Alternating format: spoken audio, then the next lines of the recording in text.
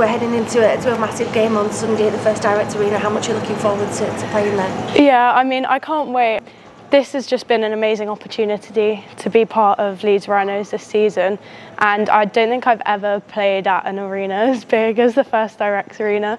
So regardless of if I'm in the squad or not, I don't know yet, but it will be an amazing chance to see our team perform and just see how many Leeds supporters we can get behind us, and everything will be great. How have you found your first year at the Rhinos?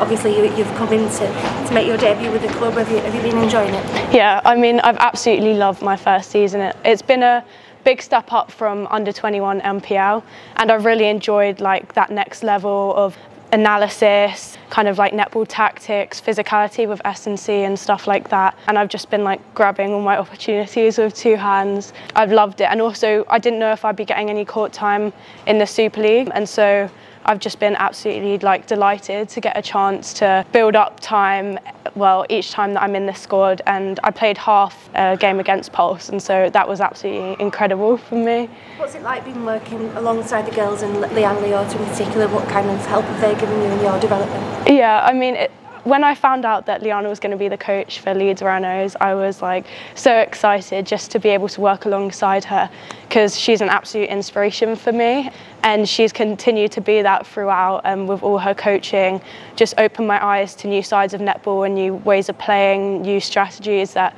I've never even been exposed to before.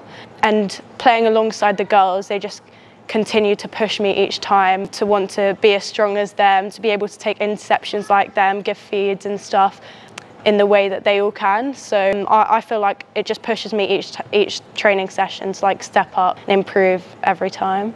Just can you explain a little bit about what else you've been doing around playing for the Rhinos first team? Obviously you've been doing MPL as well. Can you just, and your university?